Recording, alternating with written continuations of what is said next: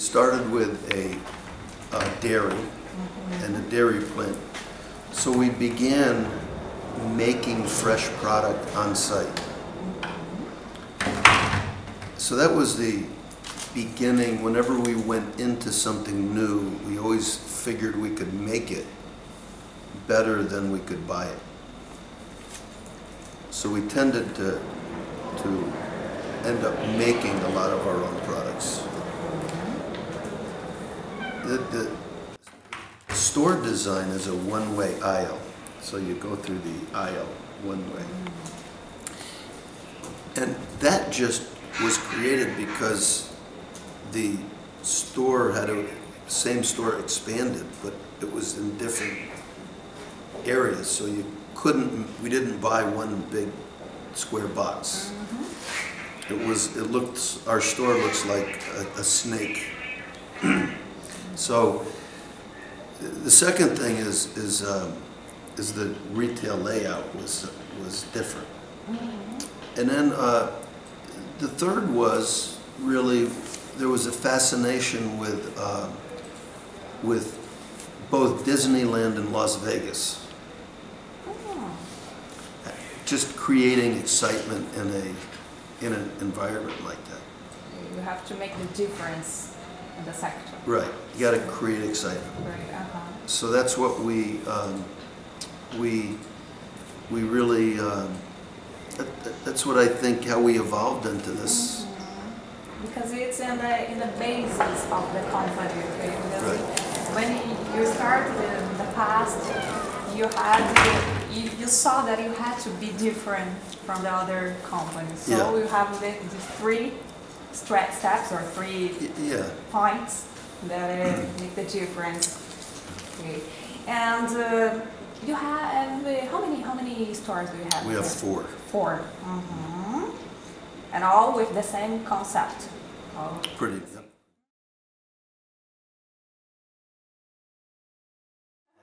So I'd like to know about the philosophy of the company, okay? Because as you told us, it's the consumer is always right, okay?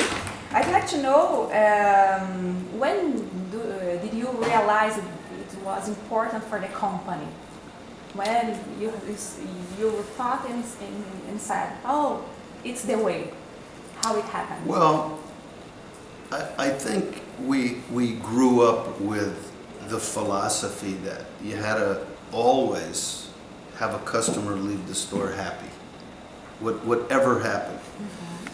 Over the years, I think we've struggled with how to create a policy, because there is a small percentage of customers that are trying to take advantage of it. I can't say every customer's right that comes in the store, because there are people that they're thieves.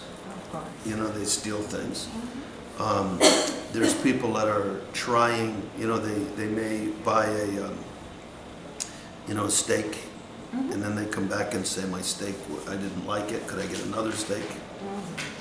And you give them another steak for free, and then they come back again and say that steak was no good either.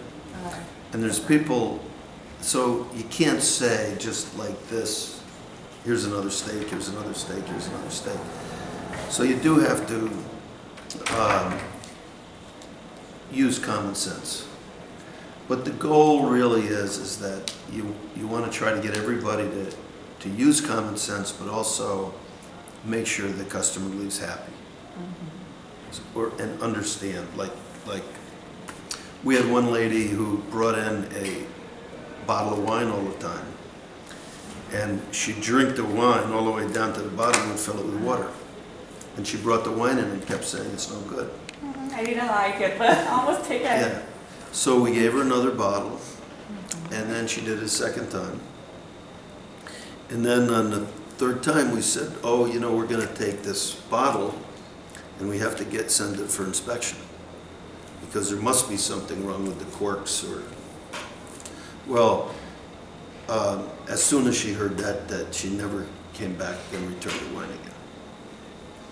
Because, you know, we just made it a little more difficult for her like that. So, you know, you can't be right all the time. And because we have the amount of, probably the most of the people are right, but the other ones are in everything. It's not only in this case. Yeah, you can't focus. 99.9% of the people are good people.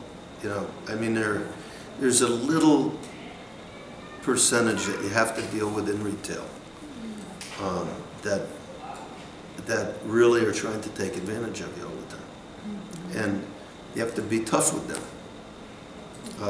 And sometimes they could ruin the other good customers.